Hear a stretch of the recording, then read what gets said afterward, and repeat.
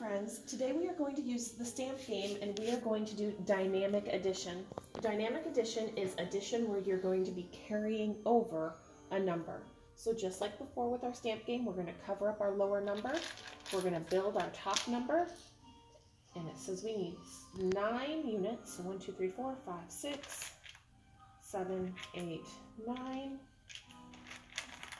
Let me make sure, 1, 2, 3, 4, 5, 6, 7, 8, 9, okay. 6 tens, 4, 5, and 6. We need 5 100s, and 7 thousands. 2, 3, 4, 5, 6, and 7. Now we're going to put out our divider board or our separator, cover up the top number, and build the bottom number.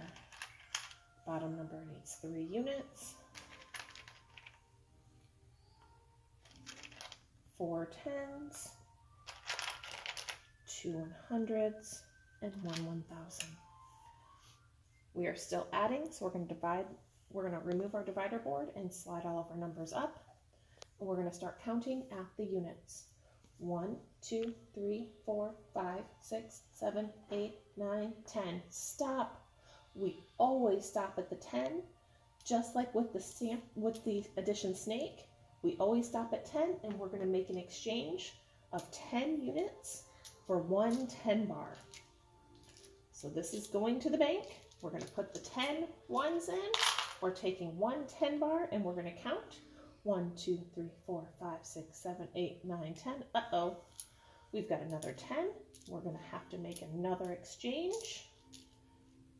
Exchanging 10 bars for 1 100.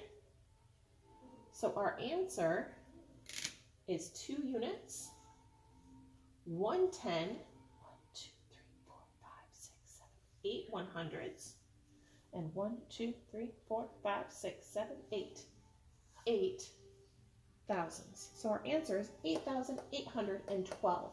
Now, remember, when you are carrying over, that means you are taking 10 of one and exchanging it for 1 of the next unit up. Okay? Boys and girls, if you have any more questions with how to do dynamic addition, please feel free to send me an email. Thank you.